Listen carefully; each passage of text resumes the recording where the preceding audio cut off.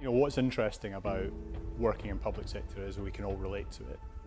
So we're all citizens, we're all taxpayers, we use government services all the time. I find it quite addictive. The more you become involved and the more that you relate it to your own taxpayers' money, the more I feel linked to it. The money that is spent is our money, it's taxpayers' money, right? So it's really, really important that that is spent in the right way for the better of this country and for UK citizens. I won't say that there isn't waste going on. I mean, there's terrible waste of public money, and I think that gets lost a lot of the time. The UK government announced a public cloud first strategy so that it could rapidly transform the way that they served UK citizens. I initially thought that it was crazy.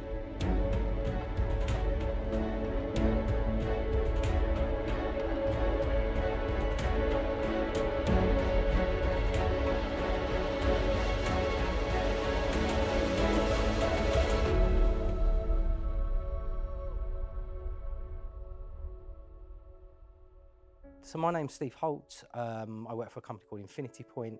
We provide independent advice to government, intelligence and law enforcement. I come from a public sector background. I used to work at the Home Office and at the Ministry of Justice.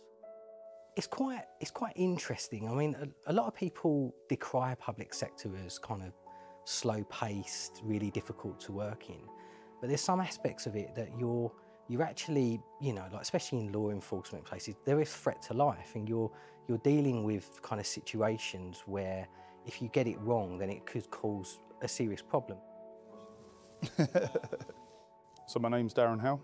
I'm the Deputy Director for a category called Digital Future within Crown Commercial Service. My civic duty is a huge passion, and making sure that we are supporting and guiding in the right ways around emerging technologies, around future thinking technologies. What your average person in the UK wants is that when they are engaging with the health services or social services, people want access to those services in exactly the same way that we would want to access Facebook or social media or shopping. We need access to services immediately and fast, and in a way that sometimes we don't want to speak to people. So bringing public sector up to date and using technology to do that not only saves taxpayers money, but makes the services we provide and the public sector provide much more effective. So I'm Russell MacDonald. I'm a strategic advisor for Hewlett-Packard Enterprise Point Next Services. And I work mainly with customers in the public sector and central government. Public sector is an interesting place to be because solving the challenges that new policies bring means that you have to seek out new IT solutions. And so if you think about some of the biggest departments like HMRC and DWP, who manage a lot of the benefits, and they're the biggest transactional government departments. You've got technology there that is still in use today, which dates back to 1980s, because they were early adopters of mainframe technology, which was the only technology at the time capable of solving challenges at that level, the tens of millions of people, transactional level. And because that technology worked, there was no need to change it. But now here we are, 30 years later, and we still are dependent on those old technologies. So, nearly a decade ago, the US government were the first to move to a cloud-first policy, and the UK government followed suit quite soon afterwards in 2012, 2013. I think what led to that shift was wanting to provide better services to citizens, to take advantage of the shifts in technology that the private sector had been doing for some time. It was all about the art of the possible. And there was much more focus on the fact that cloud is a completely new IT paradigm. It works in a completely different way. It's not about racks and servers and virtual machines.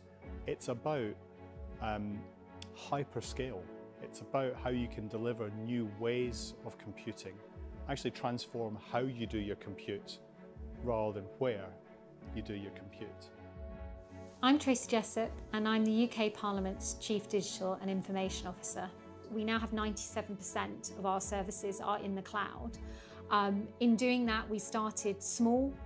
We started with some infrastructure as a service with some of our least contentious services, and we also discussed openly with politicians and colleagues around the advantages and the disadvantages. You know, it's on the record in Parliament that there were concerns around the Patriot Act, there were concerns around where storage would be, and all of those were addressed, and it's right that we thought about those things in a way that perhaps some other organisations didn't need to, but it didn't mean that we couldn't take a cloud-first journey. We just had to be very mindful of the way in which we did it.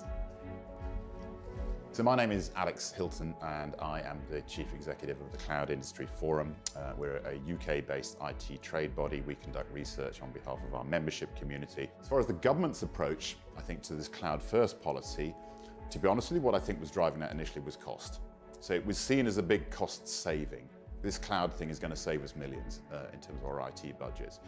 The reality is that's not really the case. So, you know, cloud is not about saving money. It is about flexibility, agility, and scalability. You know, those are the big things in there that organizations can adapt and make changes quickly on the fly in an instant. And, you know, the example of that quite clearly is paramount at the moment, which is the COVID pandemic that we've been through, where organizations have had to adapt and move incredibly quickly. You know, if we go back to one of the major drivers for cloud-first strategy was Treasury saying government's spending too much money on IT, there are no economies of scale. So if we fast forward 10 years to today, largely government IT is still being procured the same way, which is capital purchases over 3, 5, 7-year terms with depreciating assets. And what that means is that when you go to market, you have to be thinking about what's the maximum capacity I need to procure. And you need to buy that maximum capacity on day one. So that model means that you're paying the maximum amount of money on day one for an estimate of how much compute resource you're going to use. So of course, one of the major drivers for moving to cloud was that pay for what you use model. I think the cloud-first policy initiated change in mindset, and I think that was necessary. I think it created uncertainty and a level of inertia. Across the public sector, there has been a real change in attitude to technology. I mean, if you go back sort of 20 years, you know, the sector was running most of its workloads on very proprietary technology systems. You know, there was lots of lock-in. Technology is a great enabler for government, but at the same time, there's a kind of culture which is when things work, don't change them. And you know, that makes a lot of sense, you know, minimizing change, but at the same time, technology is always changing. And so it creates a situation where I think government are always struggling to keep up with technological advancement. And you end up with this landscape of, it's almost like a computer museum of every technology from every decade is still in use today in government because they can't get off of those systems and they're completely reliant upon them.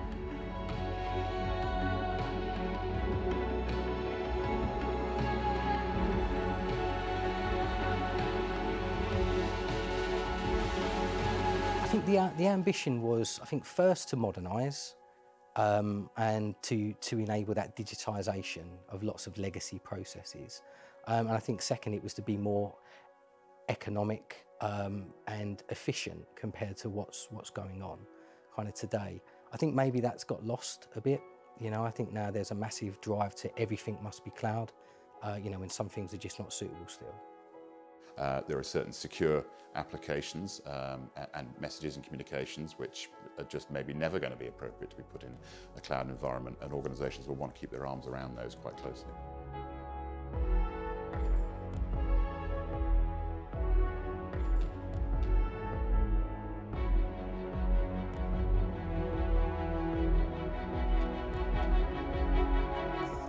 Did the cloud first policy work? Well, I think it did to some extent. No, I don't think it has worked. I think there is just a lack of user testing and understanding should have been undertaken before such a policy was announced to the market. You could take it in two ways. Did it work that it caused a massive mindset shift away from legacy thinking? I think yes, it did, and it still is.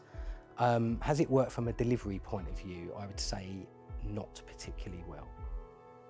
You know, I think when you look at the change in the way that UK citizens have been able to consume services from public sector entities over the last 10 years, undoubtedly things have got better.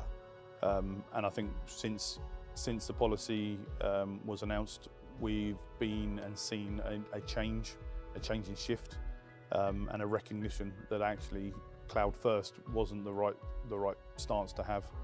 Probably more cloud enabled or cloud preferable, but not cloud first.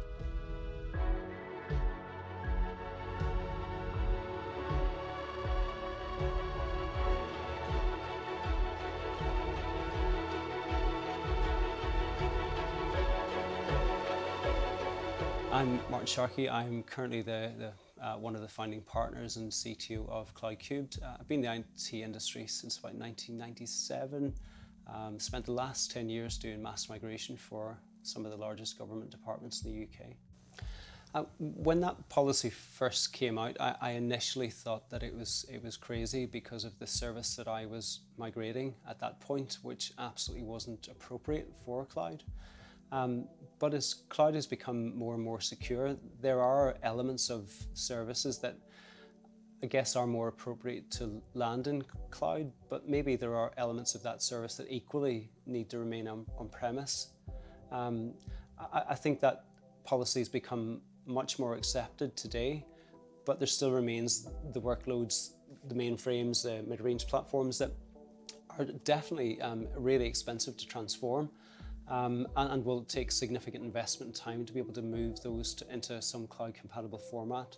I'm Henry Rex. I'm the Associate Director for Government and Health at Tech UK. So I'm Sue Daly. I'm Director of Technology and Innovation at Tech UK. I don't know if it would be fair to say, but certainly several members have said to me when the Cloud First policy came out, it was very much viewed as not just cloud first, but public cloud only.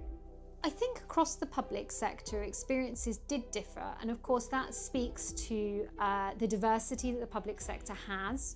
You know, from really huge departments and teams that support them to really quite small ones, non-departmental public bodies, etc., etc.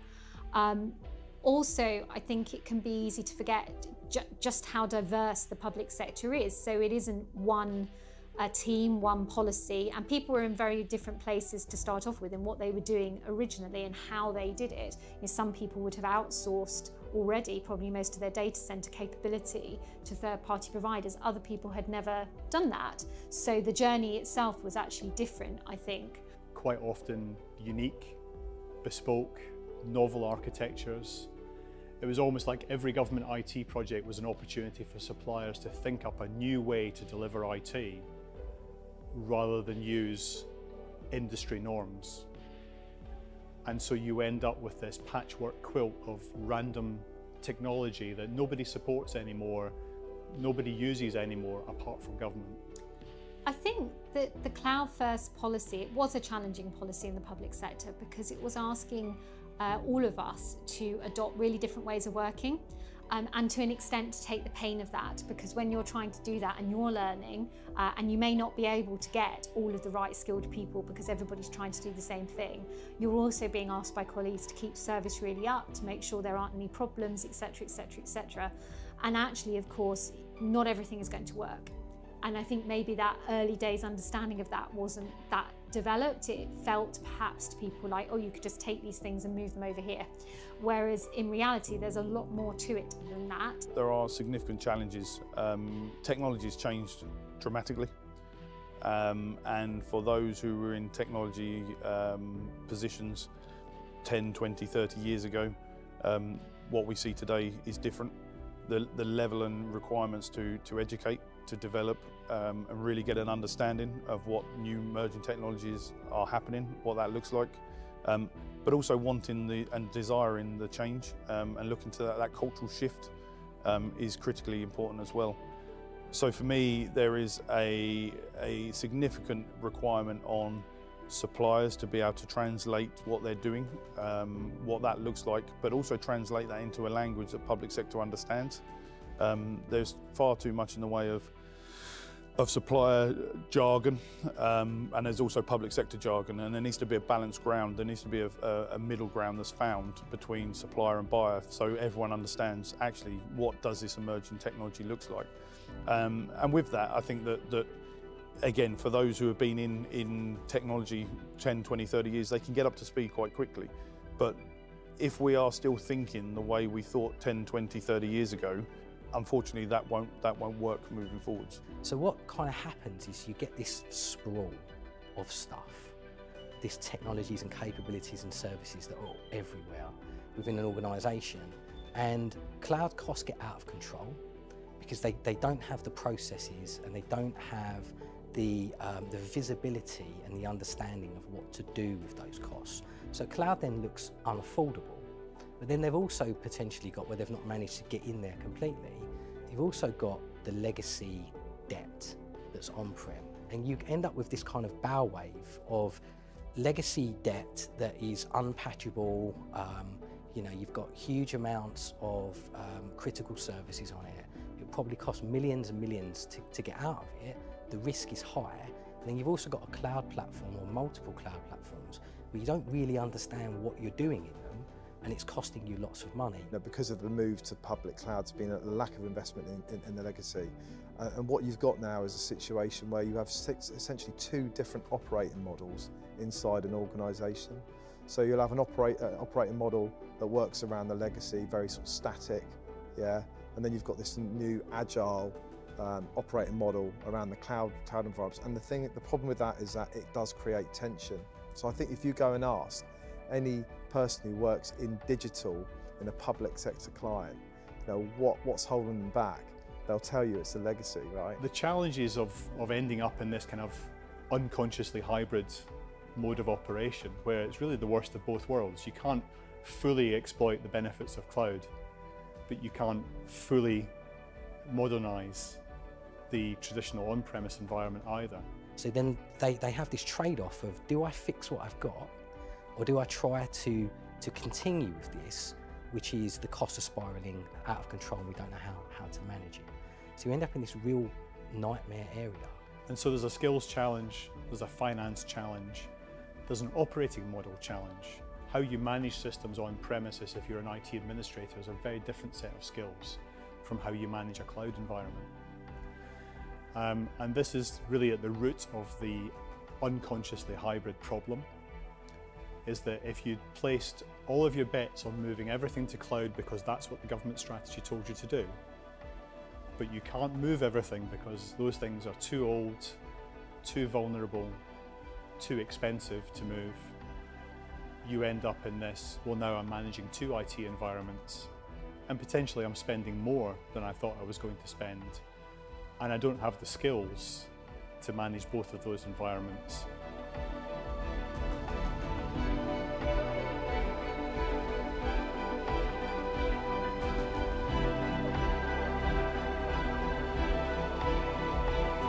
Do I feel there's a digital skills gap? Absolutely, and that's the case across every industry type. That is not something that is unique to public sector. And you know, as the vendors push their messages and they want to utilize, you know, more advanced technology, we get into worlds like artificial intelligence and the Internet of Things and so forth, then, you know, the needs to, as much as they try to commoditize those products, and they are genuinely commoditizing those products to make them simpler for organizations, there's still, you know, many organizations and many businesses still have a delay in terms of the technical capabilities of the people being able to get up to the speed they need to be. And frankly, in public sector, many organizations are just struggling to keep the lights on at the moment, okay? And that's a big part of it. You know, one of the big things that I believe cloud can deliver is just infrastructure management, infrastructure control. That's the kind of the base layer. That's where we started a dozen years ago.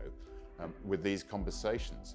And what we've found in our research at Cloud Industry Forum now is that half of organizations are now running their infrastructure on cloud-based services. Okay? So to differentiate that, the other half is still running their infrastructure on-premise. In the public sector, it's still a high percentage are running their infrastructure in an on-premise environment. So a lot of the government spend that's gone into this, public sector, our tax pounds that have gone into this, is actually coming, from our pockets to keep the services running. And it is down to the public sector and the supply chain to come together and actually understand what is the best for the taxpayer, because ultimately that's what we're trying to achieve here, which is savings for the taxpayer and a more sustainable future for society, for the planet, and for the economy. I won't say that there isn't waste going on. I mean, there's terrible waste of public money, and I think that gets lost a lot of the time. And it probably gets lost with a lot of both the public sector departments and the actual technology companies that are working for those departments. But you always think about it, and I've been involved in some projects where it really comes to the fore, where we've overspent in hundreds of millions of pounds and not achieved the outcome. So you do really feel a sense of not so much shame, but we've not got to the part of the public outcome that is going to benefit the citizens. But I think ultimately, the challenge around the use of cloud technology is the costs can spiral. And this was the point I made right at the start. I think the government or the public sector, let's put it that way, at the start was saying, right, well, actually the cloud is our way out of getting really latest state-of-the-art technologies for a fraction of the price we were previously paying, and that's really not the case.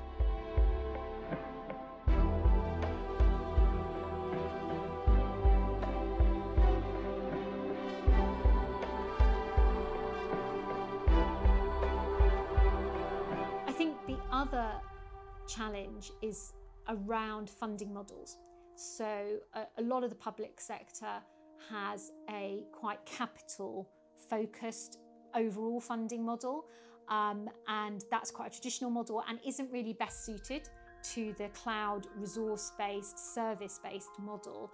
And that is still something I think that Treasury is working through with the Cabinet Office. And although we are separate from that, it's something that impacts us too. So I think there's a big focus amongst my colleagues across certainly the government departments to work together, to work with Treasury, to think about how to alter the Green Book and make sure that it can best meet what's needed in the current cloud environment, whilst also hitting everything it needs to around sort of transparency for the public and indeed the Treasury.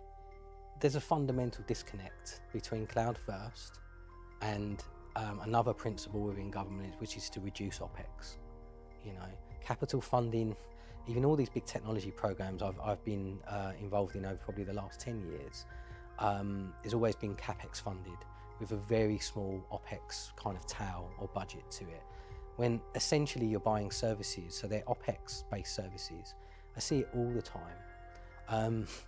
Normally what tries to happen is that you'll go in and you'll buy something called a reserved instance. Essentially you say, right, I need 500 VMs. Those 500 VMs are going to cost £1 million.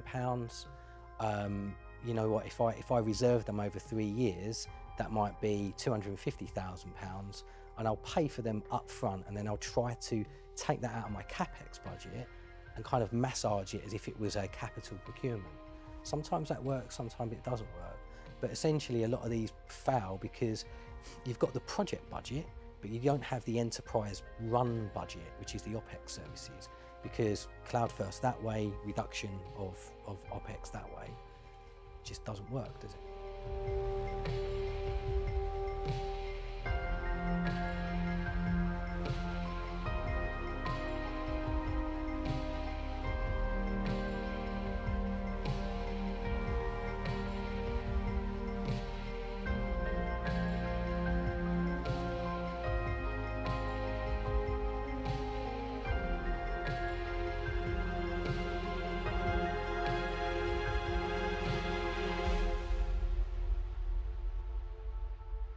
Sustainability is hugely important in the sector. particularly over the last 12 months. I've seen sort of sustainability and social value are the two buzzwords in the sector today, and rightly so. You know, the government's set a really aggressive target, haven't they, around being carbon neutral by 2050, and we're really starting to see that now in terms of the way customers are acting, the way they want to consume new services and all the rest of it. You know, every single tender that comes out now, there is a huge amount of emphasis on sustainability and a requirement for technology vendors and suppliers to demonstrate their sustainable credentials in not just in their solutions actually, but also in terms of how they operate as an organisation. I think the drive to work to a better sustainable position is there. I'm aware of a number of different initiatives that are being rolled out. We're looking at a number of different public procurement notices that are driving better procurement practice around social value and also looking at emissions. But I think there is still a need to educate. I think there's still a need to develop people thinking around sustainability. I talk often about the three principles of sustainability. So looking at the economy, looking at the environment and looking at society.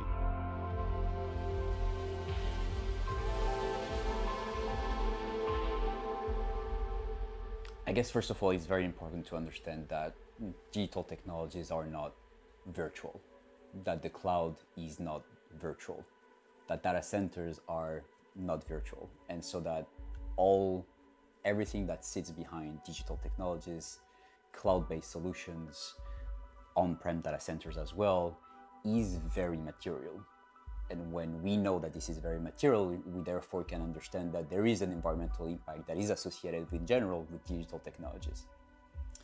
And so what happens at the intersection of both is really how can we, through the way we purchase, the way we consume, and the way we dispose of ICT, how can we reduce the environmental footprint of those assets? The downside is that by definition hyperscalers are hyperscale.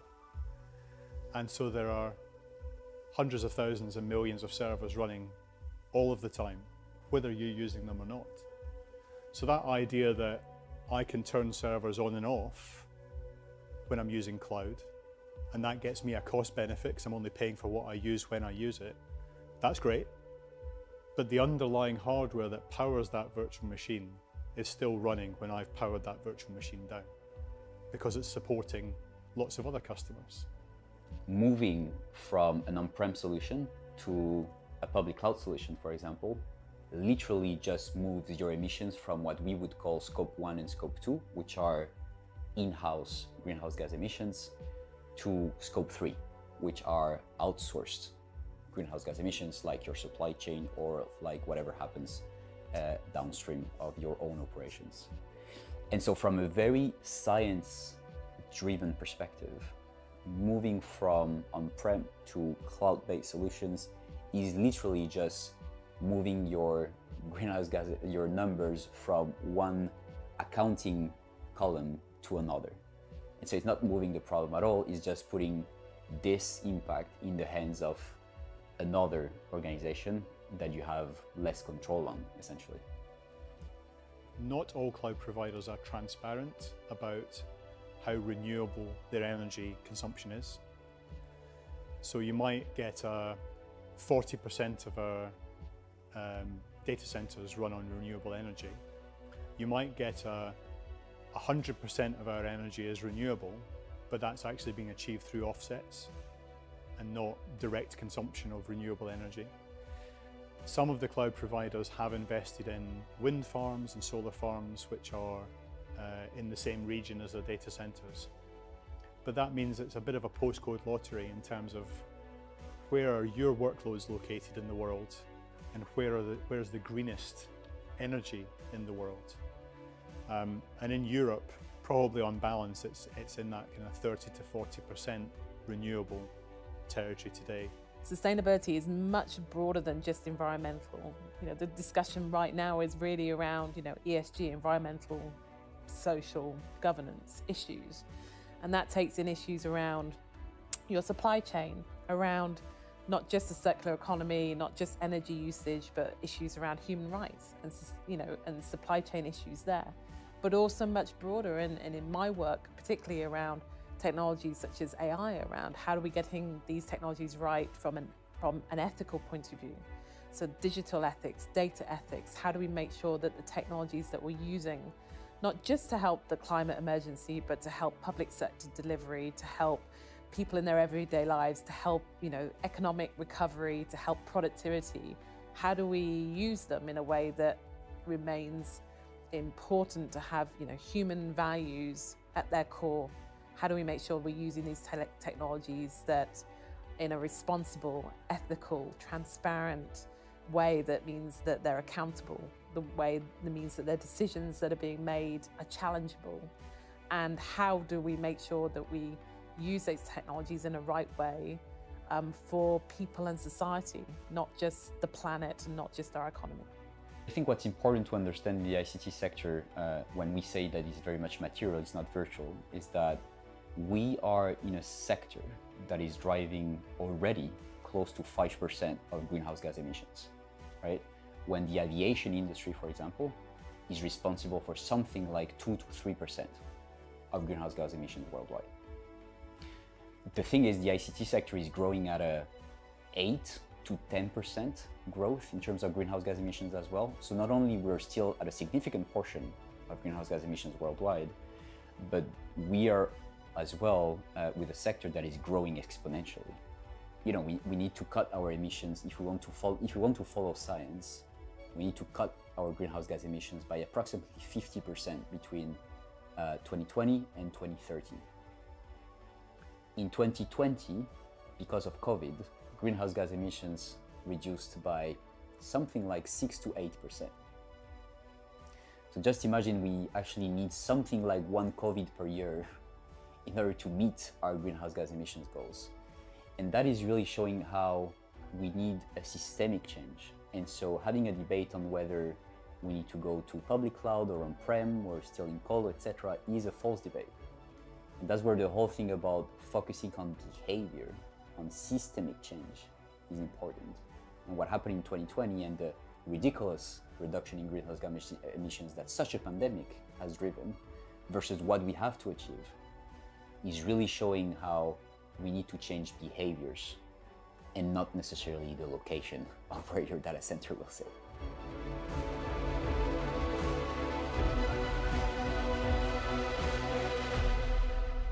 There is a responsibility on anyone that's professionally, to use a horrible word, interfacing, anyone that's tangentially working with the public sector, supplying to the public sector, providing expertise, advice to the public sector.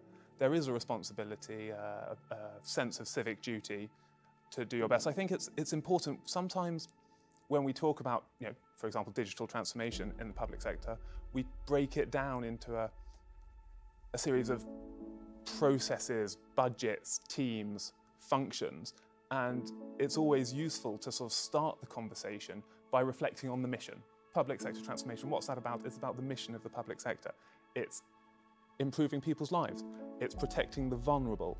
It's taking care of society, keeping people safe, keeping people healthy, helping people to thrive professionally, personally, supporting families, educating children. And I think it's always important to bear that mission of the public sector in mind, because of course that's the lens through which the public sector view everything. And so every conversation you'll have as a partner, as a supplier, whatever it is going to be informed by that sense of mission. And it does certainly, and I know both for us at Tech UK and for all our members and all the partners we work with, it's a really important part of what we do. That sense of mission, that sense of purpose in helping, ideally, improve public service delivery. I definitely think there is a responsibility when working with the public sector, because technology is such a power for good. It has so much it can offer, particularly in terms of public service delivery, that we need now, but also that we'll need in the future. But there's a responsibility because we have to get this right. So it's not just from a technical point of view, but from a social, from an ethical, from a legal point of view. All those issues have to be taken into consideration as well, so that we can use technology that is going to, be a real power for social good and a real power for change, but to do it in a way that is right for everybody and we bring everybody along with us on this journey. I think there's always a level of reluctance when you're thinking about how you change your strategy and whether you made the right decisions in the first instance. I think taking ownership is always a challenge. Human nature of taking ownership is always a challenge. And I think that is still transpires in the public sector. I don't think it's a bad thing to accept that actually we made an incorrect decision. We drove and pushed for whether that's a cloud environment or a co-located environment and actually hasn't worked for us, or it doesn't give us the benefits that we expected it to be. And being able to go back to the drawing board and sort of rip up strategy and rip up a business plan and rip up a project plan and start again is probably in some cases the right way to move forwards and think about actually what does the new world look like. Because I don't think there is an easy answer to this. We've got decades of technology that's still part and parcel of delivering services today. There's a lot that needs to change. There's a high mountain to climb, in effect. But the reality is that the technology exists today, the capabilities exist today to deliver transformational services anywhere. So it doesn't have to be public cloud. It can be in your own data center. It can be in the mobile workspace. You know, there's no need for over-provisioning. There's no need for putting infrastructure on the floor that you don't need today. You know, that's what's been happening in the past, and that infrastructure uses a huge amount of energy. You know, so there's no need to do that now. There are solutions out there now that allow you to be able to just have, you know, right size what you need, just have and pay for only what you need. And I think everybody has landed on the idea that it is not black and white, that there are many shades of grey when it comes to cloud computing, and that it's an experience that you need to deliver. It's all about doing what you need to do in the right place. You know, it's about if you need to do something at the edge, if it makes sense to do it at the edge, then do it at the edge and consume it in the same way as you would if you were doing it in the public cloud. So it's about the right place for things, I think. There's no reason why the experience that organisations get in the cloud can't exist at the edge or in the data centre. There's absolutely no reason for that. So the hybrid approach is about saying, you know, where's the right place for that? You know, what's from not just from a technology standpoint, but from a commercial standpoint as well, you know. There's a massive place for hybrid. When I go to some of my clients, we look at their strategy and we do that horizon scanning. A lot of it is that you want to get to, where possible, at certain levels of classification, a fully disaggregated set of services, i.e. I've got a device, don't need an on-prem, I can go and consume my stuff within the cloud. However, the transitional move to that could be 10 years, you know. And there's always going to be a need for applications that have a certain sensitivity or built on certain technology that are just not suitable for the cloud. So hybrid is necessary. A lot of people don't understand why, but you end up in this place. But if you plan it correctly, absolutely, it's there. The benefits of hybrid. I think there are numerous ones in there, but fundamentally what it would really boil down to is the flexibility component that I've talked about with what, you know, cloud services can deliver. You know, it's a stepping stone process. Some organizations ultimately will see themselves moving to 100% cloud utilization. Others never will, and that's fine. So that's the flexibility that hybrid offers, is you know, finding your point in your timeline that goes, well, this is the journey we're on, and this is now the part that hybrid cloud can play in that. And I think that's really what it comes down to. This is not complex in terms of being able to explain it. It's complex being able to implement it and implement it effectively, but I think as far as the explanation is concerned, it's really quite straightforward. Yeah, so when we describe being consciously hybrid, we're really just talking about being open to the idea that cloud computing technology can be delivered anywhere, that those capabilities exist today in any environment, and that we need to set aside the kind of legacy thinking of IT in the past and just be open to the possibility that we can make it happen anywhere. you have to take a consciously hybrid approach.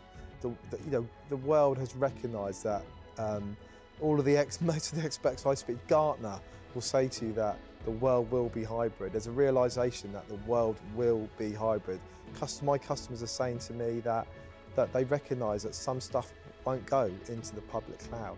So if that's the case, and I think most people agree that that is the case, then take a consciously hybrid approach in your approach to deploying new technology every time, and make sure that one complements the other.